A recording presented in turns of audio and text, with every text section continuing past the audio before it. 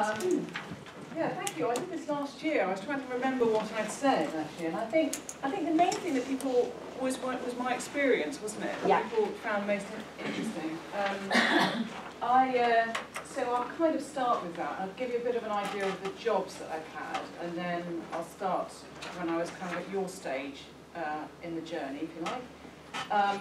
So I have been pretty senior in the BBC for quite a long time, so I'd say the chunk of my career work in journalism, news and journalism, mainly TV news, but across all platforms really, was in the BBC.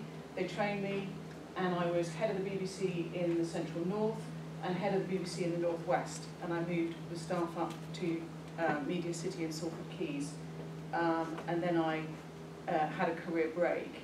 And then I've been, more recently, head of media and PR for Oxfam Great Britain, which was responsible for all their external media and comms on a kind of global platform, trying to get them into the news. And that's quite a tricky job, actually. It was quite a political job, way trickier than I thought it was going to be. So that was most recently, and subsequently I coach people. I'm a postgraduate in executive coaching and mentoring, and I coach people at executive level. I coach them about work, and I coach them about leadership. And the aim of the coaching is really whatever they want the agenda to be, but it's around their work and how effective they are personally as a leader. So I have quite a lot of experience, actually, of coaching leaders in all different areas of work, both in the arts and in science. At the moment I'm in a big contract with the NHS, and I'm coaching clinicians, senior clinicians, right down to practice managers of big group practices, and it's really interesting work, and I love it, and I'm really, really fascinated with leadership, just generally, you know, I love it. I love talking about it, and I like, you know, listening to other people's experiences. But when I was at your stage, I didn't have any plan to get to a really senior level in the BBC. Probably did a bit, but I didn't have any plans at all. I wanted to be a journalist, actually. So at the time, I'd dropped out of the university. I'd got back into a university by literally begging. I'd gone to Leicester University, and I was studying English literature. And really, I just wanted to be in the music industry because I was crazy about bands, and I was doing lots of festivals, and I ran all the gigs at my college, and I DJ'd, and I thought that's what I want to do. And then I had such bad experiences with these bands that I booked, where I got harassed like you wouldn't believe, so often, by pretty much anybody actually in the crew, or the tour manager, or the band. That by the time I finished, I thought it was one of the most unprofessional environments a woman would want to work in. And I thought, I am not going into that. And you know, although I don't think I'm going to be the world's greatest person in the music industry, it just goes to show, because it's their loss, you know. I never went and worked for them. I could have worked for a record company or a band, and I probably would have been a great asset to them, actually. But such was the climate and culture of working in the music industry in those days. We're talking mid-80s. You know, it was, I just didn't want to do it. Even then, I just thought, I'm not doing that. You know, it's just horrible. So I decided I wanted to go into a more professional environment. That's what I thought. So I thought, I'm going to write to every woman, every woman in the BBC who's at a senior level. Because I thought, I'll go and work for them. Because I was quite extrovert, and I thought I like being in bands and, you know, putting bands on. I thought there'll be a job for me. And it was quite a short list, actually, of women who are at a senior level in the BBC. It was a very short list. So I only wrote about 6 letters. And then one of them wrote back to me. And I thought, wow. She was working up the road, and I went to see her. And I thought, you know, maybe I should do some journalism and go and work for the BBC in a sort of more factual environment, you know, something that's a bit grounded in something real, you know, not all this kind of music industry stuff, just something really real.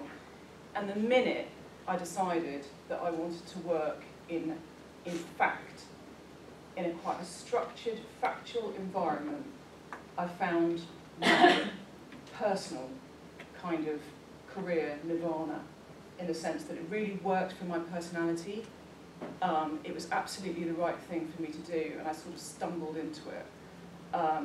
So that's my kind of first lesson, is to really know yourself. Really know yourself.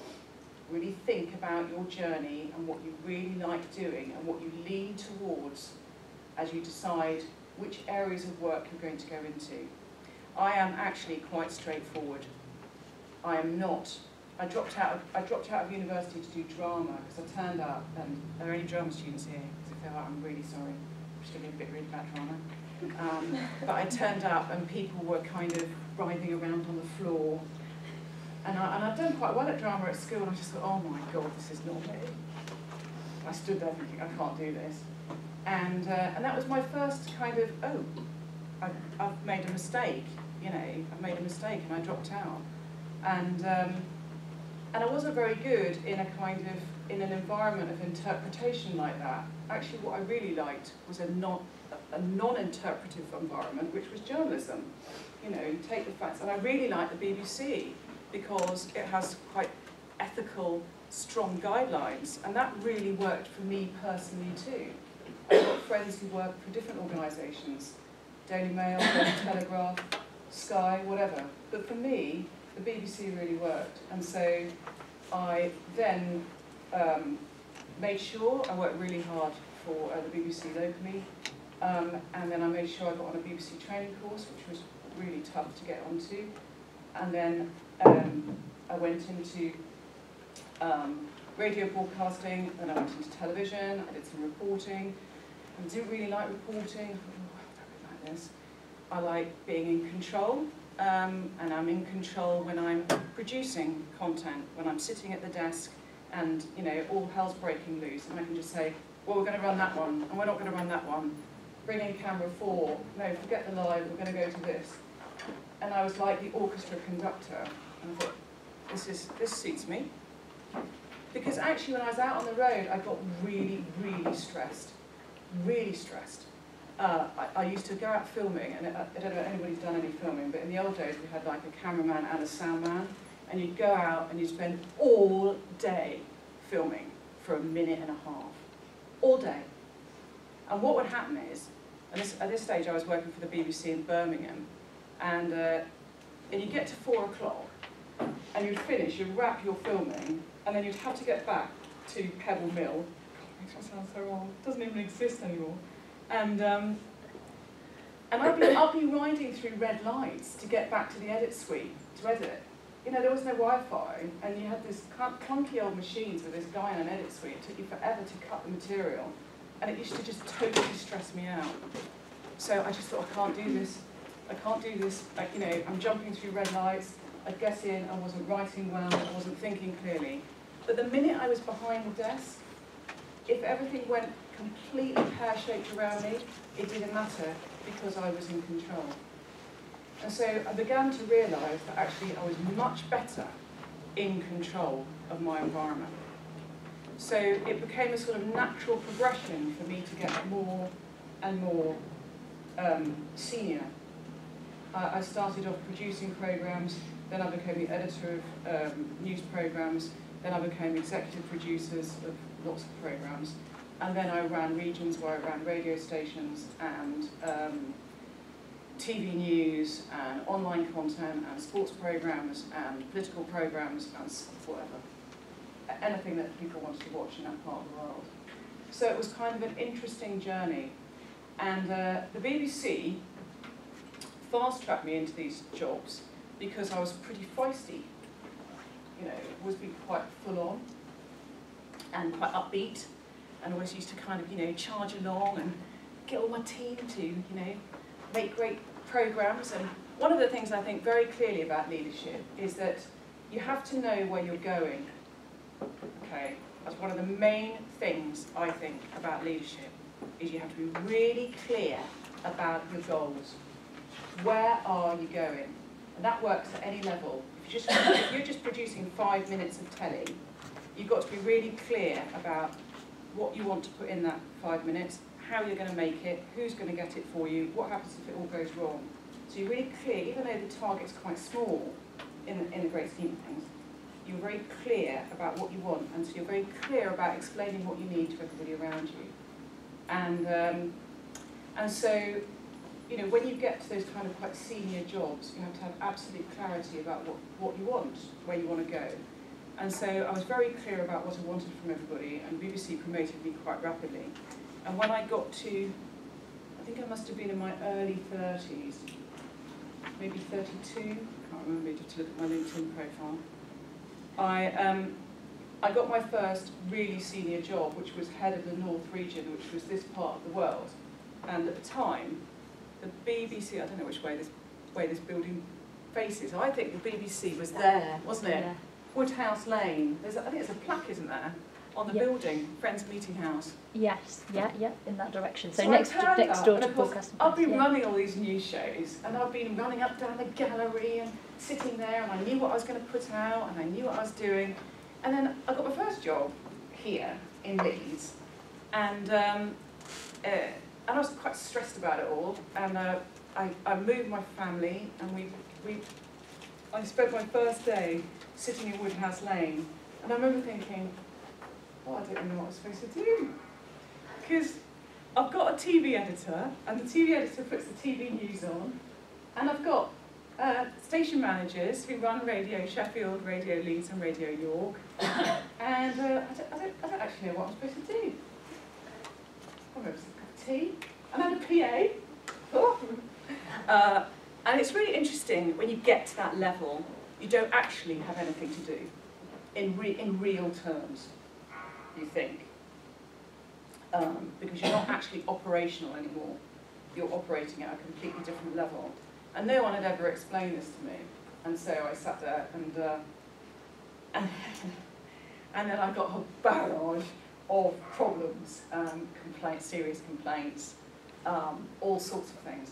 But one of the biggest things I had to do was I had to move the staff out of Woodhouse Lane to St Peter's Square on the other side of town to a building that was being built at the time. And I think I must have had about maybe 9 or 10 months before the building had been completed, so that it was going up, and all the staff knew they were leaving Woodhouse Lane. Now, I'd come from Manchester, and I turned up at Woodhouse Lane, and I just thought, bloody hell, how can they work here? It's horrible. It was the most horrible building. There was no light. They kind of built it incrementally, and of course the BBC had kind of grown, and it was it was one of the first BBC regional offices or newsrooms. So it's really labyrinthine, no light, tiny little rooms. Everybody was squashed up. There were rats. You know, it was a really, really unpleasant environment to work in. So I made, because I was quite, you know, I was like, yay, we're all going off to the other side of town. It's going to be brilliant. Fantastic offices. You know, I know we all have to go digital, we'll all get lots of training, you're going to love digital, you're going to love working in a digital world. You know, analogue is really clunky, it takes you forever. Digital is going to be fantastic. Well, I had 300 staff who, if they could have done, they would have just chucked 2 fingers up at me and told me to get out of there. They were the most, and they'd sent me there. The BBC had sent me there specifically because they thought my personality would work with the team in Leeds. And the team in Leeds was the most difficult, most reactionary, awkward set of buggers you could possibly ever want to manage. And also, conditionally, if you manage journalists, they all have a habit, because they're trained to have a habit, of thinking that A, you're lying, as a personal authority, you're bound to be lying, because that's what you do, weeding out the truth. And secondly, they think that they can question everything, because that's what they do, they question authority. So if you've got really good journalists, the chances are, if you manage them, you're going to have a very, very difficult time. So I kind of knew this a bit, because I've been working with journalists, but I didn't realise quite how awful it could be. And so I tried to make lots of changes, and I found myself in lots of industrial disputes. And I tried to persuade them about digital technology, more industrial disputes. I tried to take them to the building and show them this beautiful building where they're all going to be working. Didn't want to go. And I mean, they really didn't want to go. And all they moaned about was the fact that, you know, they would have car parking problems down the other side of town. And, you know, and I just couldn't understand it. You know, I would consider myself as a leader to be quite upbeat. You know, I tried to lay out the vision of how things should be for them and how great it was going to be. And then someone came to me, one of the team came to me and she just said, you know what your problem is, Tamsin? She said, why do you always think change is a good idea? We don't think change is a good idea. And I thought, God, she's right. She's right. I have come at this from completely the wrong perspective. I have not taken my staff with me. And I can tell you, on this list of things you're supposed to be, right? I can tell you I was very passionate, didn't get me anywhere. I can tell you I was super confident, didn't get me anywhere. I can tell you that I'm super resilient, didn't get me anywhere. I can tell you that I was very encouraging, didn't get me anywhere. I'm very hardworking, didn't get me anywhere on this particular issue. Proactive, well, I bounced about a lot, they still didn't want to go. And I was very determined. Well, that got me into lots of trouble, actually, because they just weren't with me. And I had to think about myself. And for the first time in about a long time, I started a totally different journey. So the first journey I'd gone on was really about getting to be really senior. And the second journey I went on was really getting better at being senior. Like properly different. Properly better, a more thoughtful, self-aware senior leader. And it's a completely different thing to getting there, in my view. And it made me think about my personal style and where I was most effective and where I really wasn't being very effective. And my goal, my clarity of vision, wasn't getting me there. But the way I'd approach my task wasn't getting me there. So I then had to go away and think, what am I doing wrong? What am I doing wrong? And I went on a leadership course at Ashridge College, actually, which is quite famous, and for leadership and business management. And I went on this course and I sat down and we had this talk, a bit like I'm giving you. And I'm going to share this with you because it's like a great story, and I just thought, wow, that's fantastic. And I had a real light bulb moment. And you had to really analyse yourself a lot, and when you were really effective and when you weren't. And this woman told this story about Hewlett-Packard, who had been moving sites. And this woman was really, it's California, so they were bound to be a bit ahead, a bit progressive. Now they dealt with the staff. Anyway, they were moving to a different building, and none of the team wanted to go because they were all in really tight-knit groups of staff. They'd worked together for years. They didn't want to go to this new building. And this HR director, who was really on it, knew about this change curve, a theory of change management. And she decided to go through a process with her staff in order to get them in their mindset ready to move. And what she did was she took a coffin round the building. So she got a load of staff to carry an open coffin, which I think was pretty brave, from each room round the building. And all the staff had to rip up a piece of paper and put in what they were most sad about leaving this building. And then they had to put it in they had to read it out, and then they had to put it in the coffin. And then they all went out into the car park, and they got drunk and set it on fire. Well, I just thought it was inspiring. I just thought, well, that's where I've been going wrong. I'm just not listening. I'm just not listening to what they're really trying to tell me. That actually, they've been there for years. You know, they've been there for years. I'm this kind of dynamic person that comes in and tells them it's all rubbish and that it's all going to be brilliant over there. And actually I just wasn't listening. I wasn't really understanding where they were coming from. And I totally changed my approach to try and inspire them to move. And the first thing I did was I said, okay, you know what? What we're going to do is we're going to celebrate this building. We're going to have a massive party. I'm going to get everybody who's ever worked here to come back here. We're all going to make videos about what we're going to miss about the building. We're all going to talk about its history. And then we're going to slowly move across to the other building. And when I did that, and I had a committee who did the party, and all these things that I was quite dismissive of, you know. I mean, they were going to hold a bit of a party, but I just chucked tons of money at it at that point, and made it a much, much bigger do. And we got the Director General up to say goodbye to Woodhouse Lane, and, you know, it was a big deal, and it was really, really very effective. And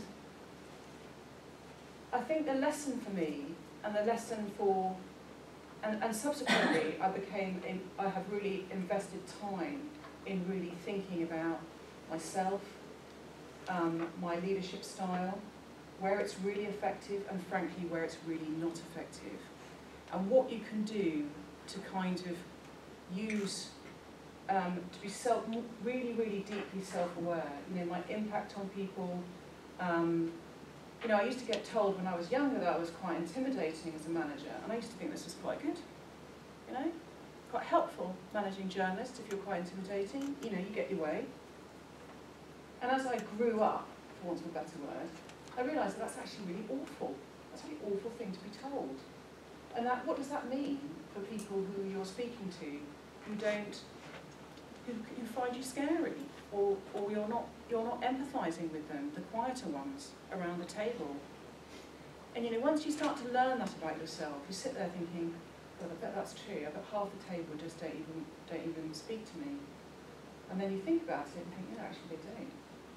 And so I went through another process of huge change where I had to lose tons of staff.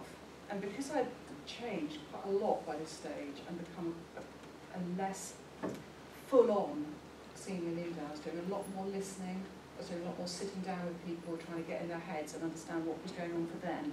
Not what I needed, but in order to get them where I needed them to go, I had to get inside them and think, what's the best way of motivating you? Because it's going to be different from you, and you, and you, and you, and you. It's a complex thing, leadership. It's about understanding when to shift into something else, understanding what motivates one and what puts somebody else off. And I had to make a lot of staff redundant, and I went round and I sat down with every single one of the people who were vulnerable to redundancy, and listened to them on the day I made the announcement. And it was actually really quite unpleasant. You know, they were all terribly upset. And I went home thinking, oh, you know, it was hard, but actually, from their point of view, they got to speak to somebody who they thought was actually going to have some sway over the whole process and could really explain why they wanted to keep their jobs and what was going on for them. And I can tell you, 5 years earlier, I would never have done that. So I think your journey into these jobs has to be matched with a journey of knowledge about yourself and what makes you really effective and what doesn't, and being really, really clear with yourself about what your strengths are. You know, when I coach now, I predominantly coach women, actually. I've got a specific interest in women in leadership. And one of the things I can tell you is, just to make you all feel better, because it is an issue, is that at a very senior level, women mostly, I mean, I don't want to be too gender kind of stereotypical, but they really suffer with confidence issues, even when they get really, really senior. And you're working with them around things that, you know, they don't want to tell anybody else. And they've got that senior. So those issues that you think you're worrying about now, you know, it's kind of things that can be addressed much younger. That's why I think it's very good to go into this program now. It's really good to start to kind of think about these things at your stage, because you can start to do small things that will give you confidence. You know, just attending this course will give you some confidence. So, you have to kind of think about that. What are your areas of strength? Think about all the things you're really good at, naturally really good at, and then think about how you can use them to address some of the things that you find difficult. And that's predominantly what I do when I coach people. I work with strengths, because I don't like talking about things we can't do, things really negative. I like to look at it from the points of things you can do, and then how can you use those things to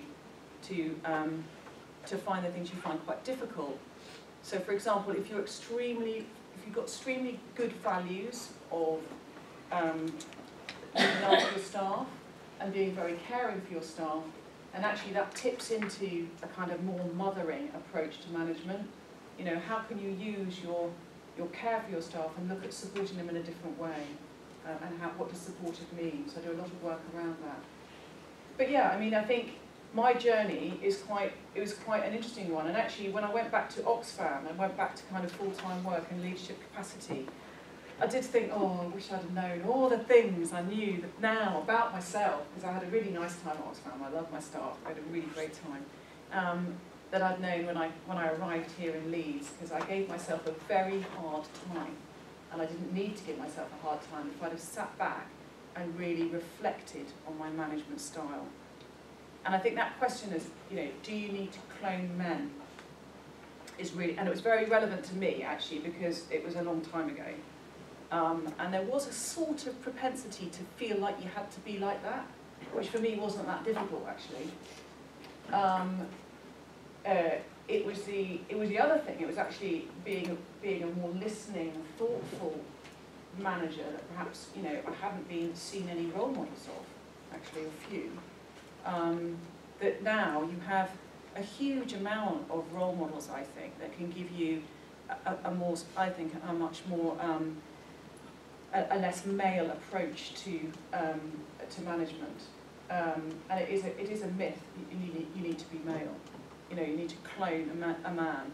Although there are different cultures and different organisations, and you need to be very aware of that culture, and you need to be very aware of whether you think you fit into that culture of that organisation. So that is something to be aware of when you're looking for career jobs. Make sure that the feeling that you get when you go in the company works for you.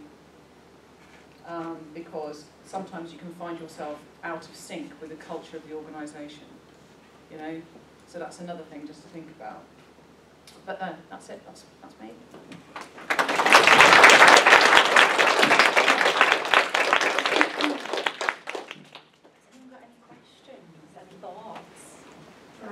Just going back to like the very start of your career, when you said about you didn't find the working in music was a nice environment for women. Like looking back now, do you ever think that you wish you stayed and changed that, and not just like, you know, because like you didn't think it was nice women to work there? Do you ever wish you stayed and like changed the way people look at women? No, I don't really, because I just think. You could argue that I could have done, and probably I was the sort of personality that could have, you know, bashed through it a bit. Yeah. But why should I? Why should I? You know, I just think, you know, they missed out on talent, and that's, you know, whether they probably all survived really well. But, you know, from a different perspective, they didn't really deserve me. Yeah. You know. I think like I'm looking at it like in my career that I want to be. I'm working in male sport. They don't want my opinion because I'm a woman, but I really want to work in Take them on them. Yeah, that's yeah, definitely. If that's what you want to do and it works for you, that's fine. For me, it was around the utter lack of professionalism around it. You know, I'm quite a rule-orientated person, so as well as all the kind of harassment I got, it was a very, very unprofessional environment. that kind of music business. Yeah. So it was sort of beyond just simply being propositioned all the time in the back of the truck. It was more about the fact that actually when I went to the BBC and there was, you know, rules and structures, I really liked it. I'm not so good when I'm outside that environment. You know, I like to know where I'm at. You know, but it's a good point. You know, and there have been real pioneers in these organisations, and I had my own battles in the BBC, actually, believe it or not, but obviously not on the same scale as I would have faced in the music industry. But, do you feel like your caring nature can sometimes be taken advantage of by people when you're in a leadership role? Well, I think you've got to be really clear about what you mean here, and a lot of my female clients get muddled, okay? And I think you've got to have real clarity about what that means. So, does supporting your staff, I'll throw it back at you, a question, does supporting your staff mean that you get involved in every aspect of their lives, you're sorting out their domestic problems, you know, you've got to have a degree of cut-off, what you call boundary management, when you're working like that. So the muddle can come, and particularly in caring cultures, the one I'm working in now, like the NHS, for example, it attracts people who have a deep value. They can't get rid of it. It's in them. You know, you just can't get rid of it. It's nothing you choose. You know, it's part of who you are. It's a vocational drive to care for people. And that can go wrong in a leadership role. Because what happens is the staff love them. The staff are, you know, they go to them every 5 minutes to tell them all the stuff that's not working and all the stuff that isn't right and how their cat's sick and, you know, I mean, literally everything. And the leader is the one, and I've had clients who've drawn pictures of their staff for me, and all their staff are smiling. They're all really happy. And the leader in the middle is absolutely ragged. And they've developed something called learned helplessness, where they've just taken on all the stresses and strains of their staff. And so supportive can actually mean making your staff resilient, self-sufficient problem solvers. And you know, the best teams work when that happens. And that empathy and that support comes when somebody has a real issue. I've managed staff who've been terminally ill. I've managed staff who've had children who've been terminally ill. And serious issues where you definitely dive in as a manager, as a senior manager, and support that person. They might have had alcohol problems or drug addiction or something, so you can give them some support, depending on what's going on. Mental health is another good one. You know, you can, but there's a point at which you are, your philosophy, if you like, of leadership is that support means you make your staff self-sufficient, problem-solving adults in their environment, and that requires you to be pushing back some of that stuff that comes at you, that stops you becoming a go-to person for, and you're developing them. You're actually developing them. You're not there for them, you know, as a kind of support for them. And like I said, these things are quite sophisticated judgments as to when you're going to turn around to somebody and say, you know, what do you think the solution is? I really know you can solve this. And then when they do, you see their confidence grow. So it's about really trying to develop your staff, and that doesn't mean to say you do everything for them. But my female clients, this isn't a stereotype, predominantly, and actually my male clients are like this too, but predominantly my female clients fall into that category. They get themselves into and most of them, interestingly, have had male bosses who've been very, very unsupportive. So they've had a complete reaction to that and thought, actually, I'm going to support my staff. I'm going to be there for them. You know, he wasn't there for them. And then it all goes horribly wrong. And then they find they have to detach. And life can change around them. I had one client recently who had nurtured her team to the point she would run ragged. And her team loved her. And she called herself Mother Hen. Okay? And then she was outsourced. Her team were outsourced and she had to stay. And when she told them, they turned on her. You know, they just turned on her. They gave her the biggest, hardest time. And, you know, I was coaching her and I was trying to prepare her for this moment that she got herself into kind of adult child with her staff, and that actually what was happening was she was kind of abandoning her children. That's how they felt. And so they gave her a massively hard time. And I knew it was going to happen. I was just waiting for the call. Oh, no. And, you know, she had a terrible time. And, so you have to be really careful as you go up into these roles as to really setting the boundaries of what it looks like for you in your environment, how it works for you, and be careful you don't step over the mark. And you can also fall the other way. You can not listen enough. So listening is, that was my trap. Just a doer and not a listener. I think we've just got to just go with more. And finding a lot of the things that you're talking about, so like your coaching and things that you do, as a youth worker we have certain models of practice like restorative practice and coaching, motivational interviewing, and that's to practice on our service users. So would you say that I can kind of use them skills effectively as a leader as well and apply them there as Absolutely. with clients? Yeah. What I want you to do is I want you to look at a series of leadership styles by a guy called Daniel Goleman. Have a look at them. And they're all broken up, and they all look at different things. And what I want you to do is I want you to look at them and think, well, which one do I really feel I'm and be really truthful with yourself. Don't quote what you want to be, what you know you are. And then look at all the other styles and think, actually, are there moments when the other style is going to be really useful? So, for example, if you know you're quite consultative and you like to have a consensus, when are you going to need to be more directional? If there was a fire in the corner of that room, I would not be saying, take control lead. I'd be saying, get out, everybody out. There are moments where you need to be very directional. And it's how you enable yourself to move into those different areas when you have a self-awareness that actually you are very much one, maybe two or three of these things, but you find it really difficult to be more forceful and more assertive. And then look at what that what's going on for you that stops you, feeling like you're going to be. Most of my clients don't like to be assertive because they think they're going to tip into seeming bossy or aggressive. And I find myself sitting there saying, you have no chance of coming across as bossy and aggressive. What does assertive look like? Assertive looks like clarity. It looks like, we're going to do this. I need you to do that. How do you feel about doing that? Have you got too much work? Can we do it?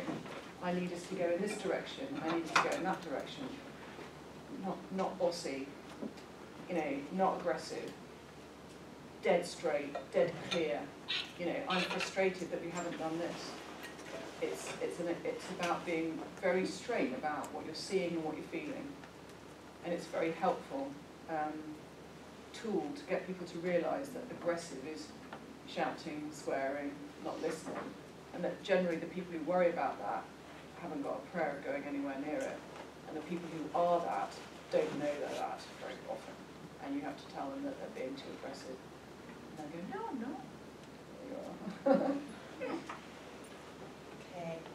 I'm really sorry to have to wrap that up now, but I want to give opportunity for a bit of networking with Tamsin just in a little break that we're going to have now, because I'm conscious that we've been here a little while, so we'll probably need a bit of a comfort break. So what I'll suggest is we take 5 minutes to have a comfort break. If any of you have any additional questions you'd like to ask Tamsin, then we're hoping you'll be able to stay around for another 5-10 minutes. And then we'll reconvene.